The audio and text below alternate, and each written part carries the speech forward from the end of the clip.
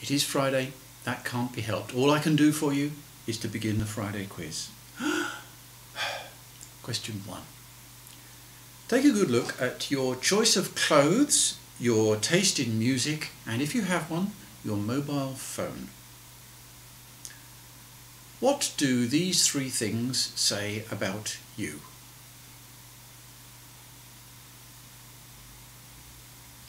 If you don't think that these 3 things can possibly say anything about you, ask your average teenager. Question 2. Whatever these things say about you, how much does it matter? A, to you.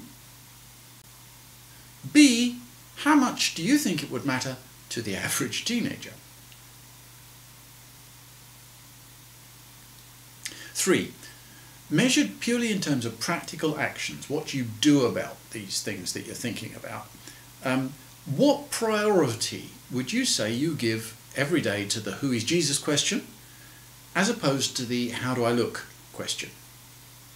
What priority does the who is Jesus question get over the how do I look question?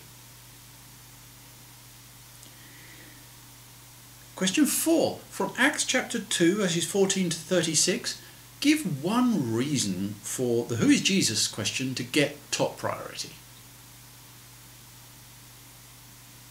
Acts chapter 2, 14 to 36, one reason for the who is Jesus question to get top priority. Question 5. Well, who is Jesus?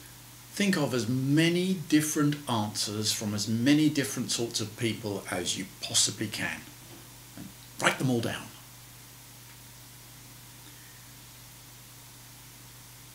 Question 6. From Acts chapter 2 again.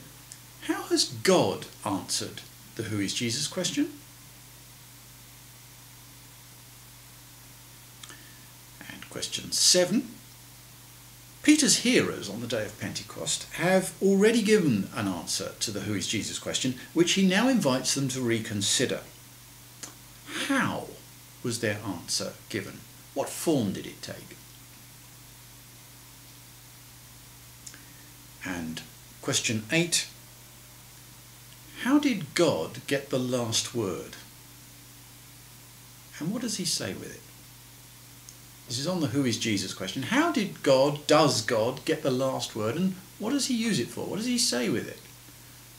Again, looking at Acts chapter 2 verses 14 to 36.